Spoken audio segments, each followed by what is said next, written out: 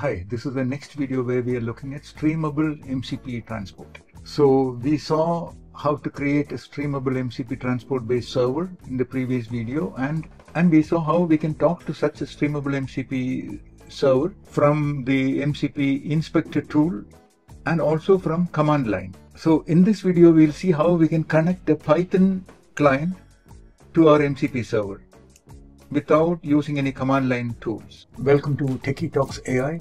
I'm Sri from Shobani. On this channel we bring you hands-on demonstrations and insights into the latest tools and trends to help you get started with ease. Don't forget to subscribe and be a part of our journey into the future of technology.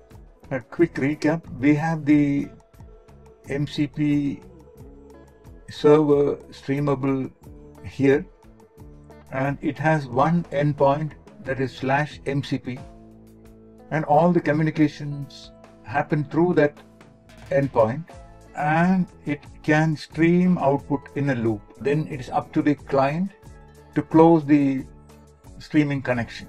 Okay, so here we have the client, and we saw how to use the inspector tool as the client. We saw how we can use the curl command to talk to the MCP server, again using streamable transport, and we saw how we can add additional tools in our MCP server. So in this video what we are going to do is we are going to use Python to create the client. So let's launch our MCP server like last time. Okay, MCP server is running on port 3000. This is the inspector.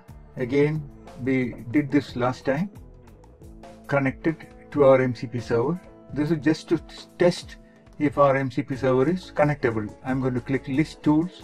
We have a notify tool and we have an add tool.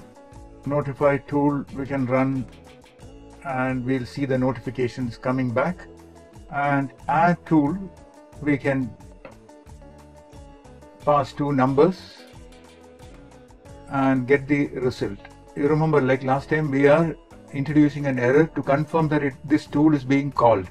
This error will come handy when we convert this into an agentic application, so we know that it is actually calling our tool. Our server is running and it has been tested using the inspector. So now we will test the Python application. Docker compose run. Let's look at the services app-c. Okay, so app-c. This will run the first type of client, very simple client. I'm showing this to show you that we can talk to an MCP using Python using this way too. Okay, so this is not actually using the MCP SDK. It is calling the tool. Okay, so here we have the output. So let's look at the code. app-c is running mcp client.py. mcp client.py. See here, we have a function send JSON-RPC. So this JSON-RPC works just like our curl command line command. In case a new transport comes for which there is no MCP SDK updates available, so this is the way we can talk to such an MCP server. Okay, so we have the payload, initialize payload, JSON. We call send JSON-RPC. Then we are calling the tool notify tool. Here the tool name we are passing. And then finally we are calling the add tool, and we are passing the two numbers to be added as arguments.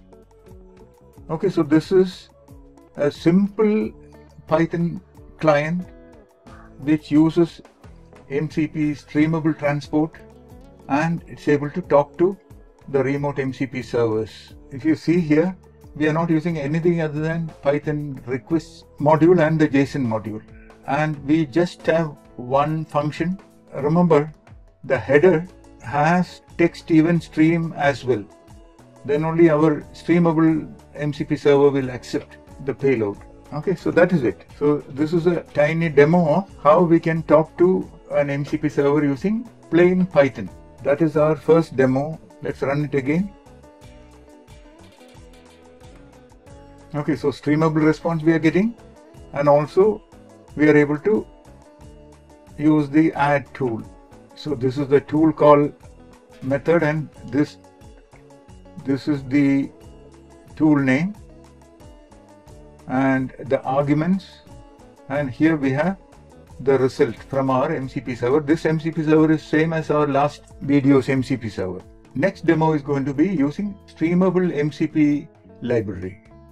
So we will not be using the request module.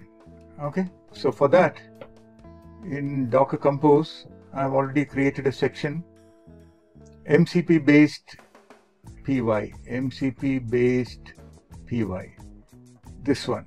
Okay, so in this demo we are using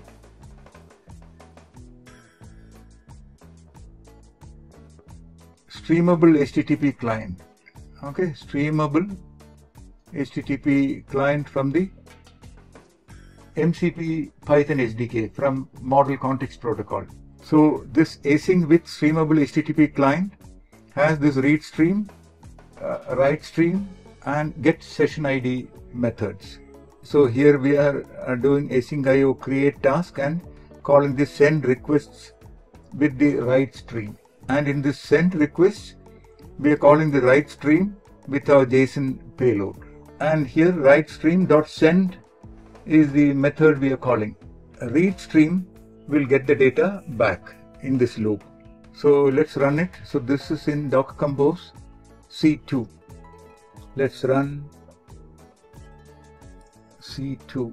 These are my experiments, but the entire code is there in this video itself. Okay, see, it is working. No, we have a notify tool and add tool. Add tool 13 plus 30 is 45, which is 2 more. Okay, and this is the notification response. So both are working. We are able to call the add tool. We are able to call the notify tool using MCP SDK streamable transport. So these are the 2 demonstrations I want to show it in this video. Okay, so if you have any questions, please come via the comment section. Please remember to like, share and subscribe. See you in the next video where we will see the authorization. Bye-bye.